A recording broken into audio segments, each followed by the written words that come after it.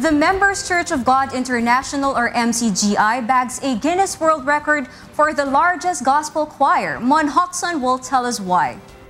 The largest gospel choir in the Guinness World Record was composed of just more than 4,000 members. But last night, ang dating Daan Choral grabbed the new record title with a total number of 8,688 choir members. After several months of rehearsals, members of the ADD Choral from different parts of the country gathered to sing songs of praises in celebration of the 35th year anniversary of the longest religious program on air, ang Dating Daan. A resounding noise of joyful singing was heard from thousands of choir members of the Church of God International here at the Smart Araneta Coliseum, gathered with one common goal of praising and thanking God for all the 35 years of guidance to the longest-running religious program on air, ang Dating Daan. A medley of praise song was the piece performed by the ADD Choral in its attempt to achieve the record-breaking title of the largest gospel choir in the world. Independent groups certified by the Guinness World Records to act as stewards carefully observe each member of the choir. Iloilo 5th District Representative Neil Tupas Jr. also served as the official witness of the event. Mrs. Fortuna Burke Melhelm, the official adjudicator from the Guinness World Record, announced the new title holder of the largest gospel choir in the world.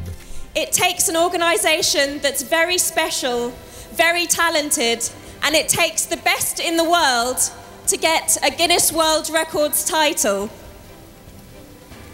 The record for the largest gospel choir was 4,745. Today, you have the brand new Guinness World Records.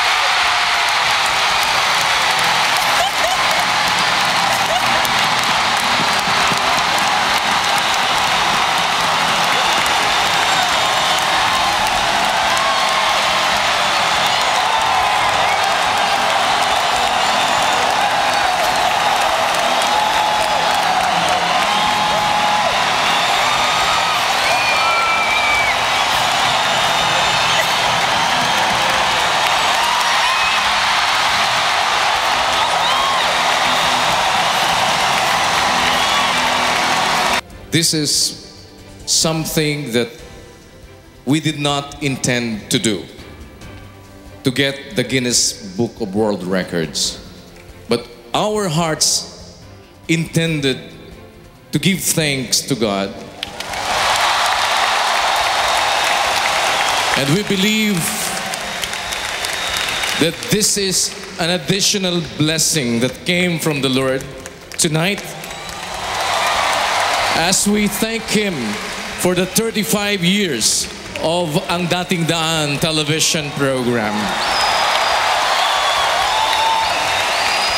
And so for that, we will always say, to God be the glory.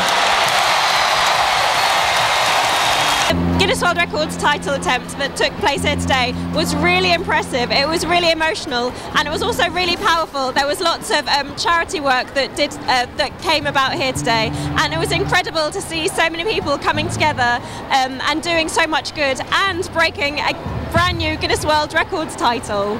The official auditing firm Punong Bayan in Aurelio Grant Thornton confirmed the overall total of choir members of the ADD Choral who joined last night.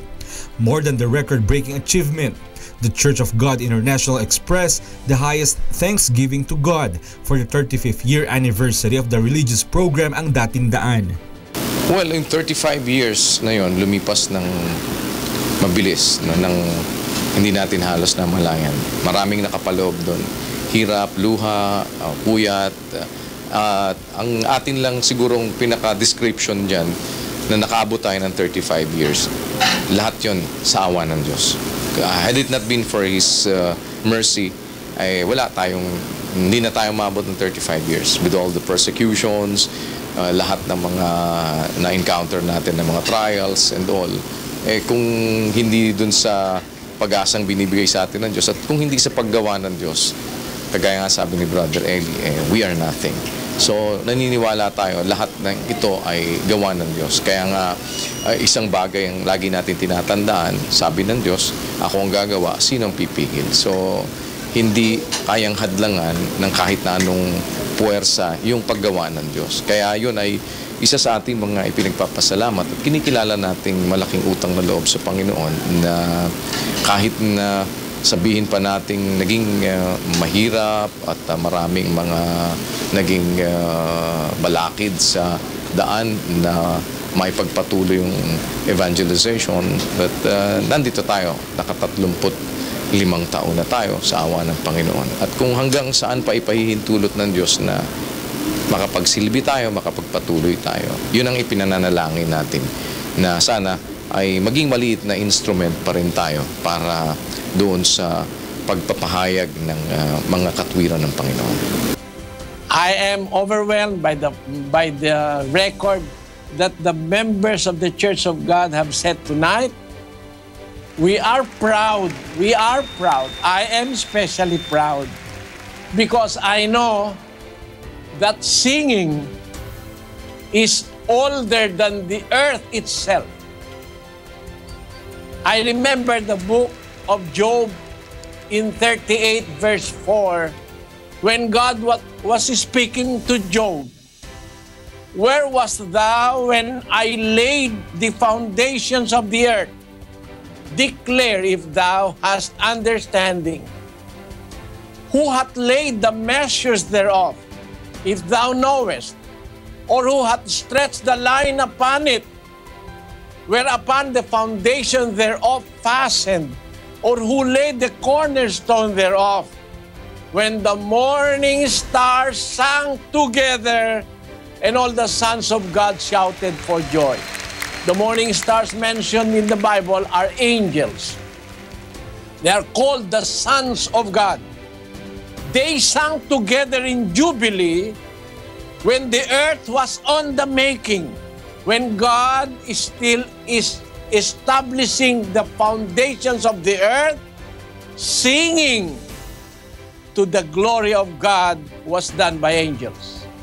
So, singing is older than the earth itself, older than the universe, which is believed to be, as recorded in the Guinness Book of World Record, 13.7 billion years old.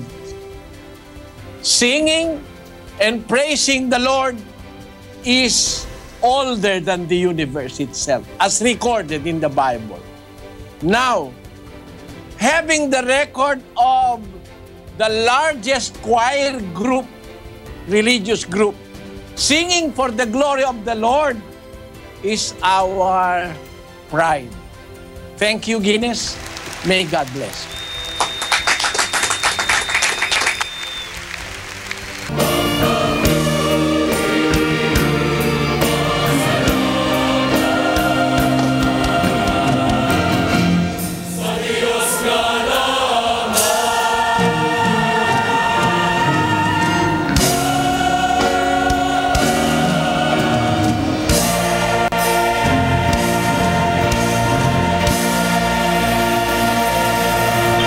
Reporting for Y News.